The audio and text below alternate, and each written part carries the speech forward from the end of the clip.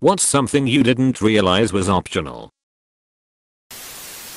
I didn't realize that I didn't actually need everyone to like me. One of the liberating things about being older and wiser is that if someone doesn't like you, it's their problem, not yours. This is a dangerous attitude to take up though. There's many a lonely old person who became that way by being an ass and not taking responsibility for the damage to their relationships. This is usually the sort that have themselves convinced that they don't need any relationships to be happy, despite drowning themselves in alcohol. I didn't actually need everyone to like me. Keyword, everyone.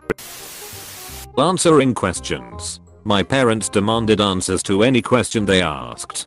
Didn't learn until my 30s. Watching my husband evade his parents' intrusive questions that I really did not have to answer. No one could move my mouth and make sounds come out except for me. I could nod and walk away. I could stay silent. I could outright ignore. I did not have to lie or mislead either. I could just not answer. You're allowed to tell them to stop asking too. The best thing I ever did was tell my dad to stop asking me intrusive questions. We fought about it, but he doesn't do it anymore. My mom won't accept that she can't ask. It evolves into the whole I'm your mother and you will respect me bullshit. So, the much easier and peaceful way out is to answer the question in the way she wants to hear it and move on with my life.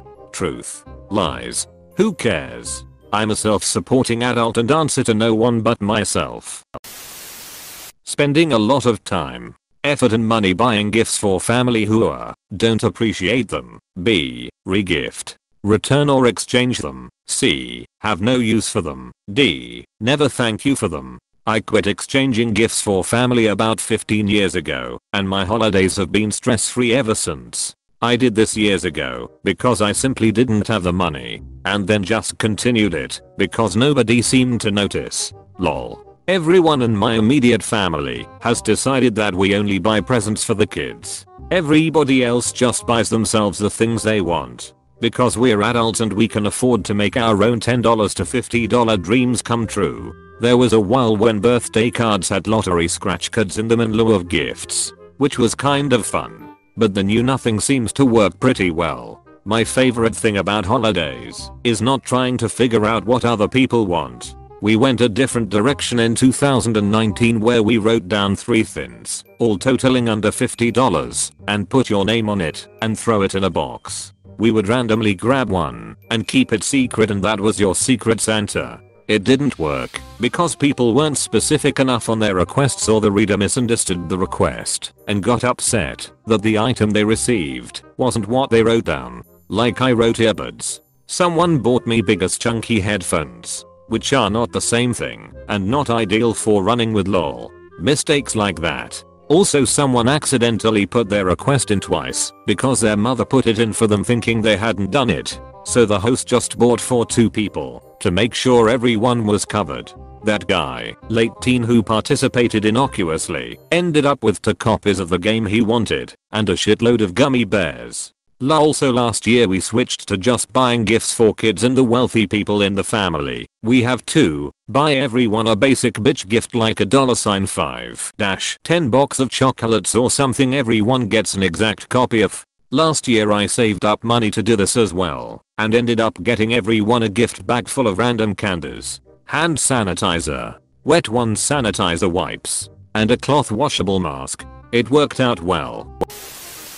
Negotiating your pay during reviews. Yeah, I love that point of the interview. I aim high. See what they come back at. If you're good at something, don't do it for free. I got fired from my last job when I tried that. They didn't fire you for that. It was a pretense. They do when they know they can hire someone else cheaper and there are no particularly rare skills involved. Then it was a pretense. The real reason was that there was a cheaper worker.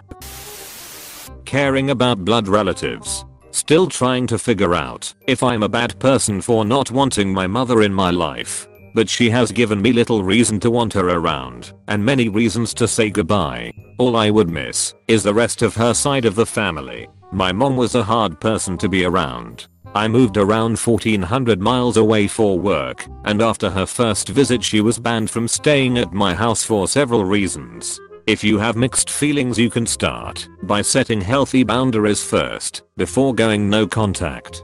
Are you me? Every time she comes to visit, I get to remind her, no, you are not allowed in my home because you do not respect me. Apostrophe. My brother whom lived near her had to literally stop answering his door for a while. She would show up all times of the day announced and wouldn't leave. Sounds like all the great reason for a restraining order and dial to sheriffs every time they show up. Wanting children. The arguments against having pets just don't seem to apply when it comes to having a child. You shouldn't get a dog because it's smelly, it's dirty, it's expensive, it relies on you for everything. It takes over your life and you need to fit yours around it. You need to monitor its welfare, feed it, take it for medical appointments, exercise it. You can't leave it alone for too long. You need to train and discipline it. You might find it won't do what it's told, etc. What a total hassle that is. Same applies for kids. Yet kids are apparently mandatory and your life isn't considered a success without them. A few years ago, I was 29 and had been married for a year. My husband and I were talking about adopting a dog. My mom told me not to because it was too much responsibility for us to handle. Poor decision, etc. So I brought up that she was hounding us to have kids, but she thought a dog was too much responsibility. Shocked Pikachu face. We adopted the dog. I got sterilized at 22 because I don't want kids, and I was told I'm too young to make that decision. Nobody batted an eye when my mom had me at 18. I'm 32 and have been thinking about getting snipped since I do not want kids. I'm single now, and it feels weird to do it without any potential life partner involved. But also wanting kids is a huge deal breaker for me.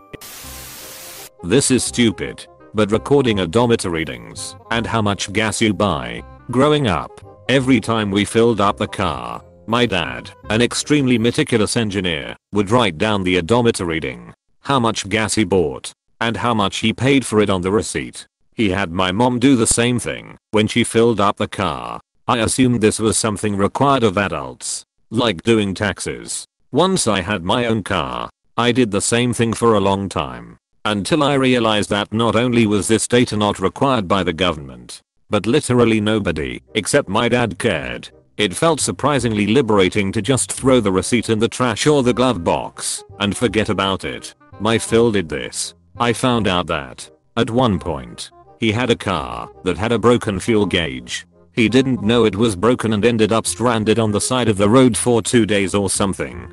From that day forward, he always meticulously tracked the mileage when filling up. Exactly this. I drove a beater and the gas gauge was unreliable. So I started tracking mileage and fuel amounts, not prices, though, so I could get an estimate of how many miles I could go on a tank of gas. Back then when gas was cheap, under $1/gallon, I'd go road tripping several times a month. And I really needed to be aware that my gas gauge lied, and I had to rely on the odometer to know when to fill up. Oh man, $1/gallon. That's stupid cheap. Where I live, it hasn't in a while now. It went up to $1.71 Canadian dollar/L. Too lazy to do the conversion, but just looking at the two, that's a crazy difference. Damn. Isn't that like $6.46 Canadian dollar/gal? Or is my math wrong and it's half that? Pregnancy and having kids. Yes, I'm serious. Until I was taught better by my therapist, of all people, at age 16. I really did not know pregnancy isn't something that just happens. All I got from my family was a stay away from boys speech. I wasn't taught how it happens. So I lived in fear I'd wake up pregnant one day and could do nothing about it. It was a huge relief when my therapist explained otherwise. Yeah, sex ed didn't exist in the schools I attended, and I went to 4 school districts, NJ, 1999, 2013. Though, my family still treats it as something inevitable, which I feel explains a lot about my family's circumstances. Now you have an excuse for when they ask why don't you have kids. Oh, I guarantee they don't care about excuses. It's all never talk to a boy. I don't want you dating. Focus on your career right up until she moves out, then it's have you found someone nice? Why can't you just settle down? You're not getting younger. Having an opinion about something. Sometimes you just don't know. Does God exist? IDK, are humans destined to fail at governing one another? IDK, is cereal soup? IDK. And when asked about something, don't BS an answer.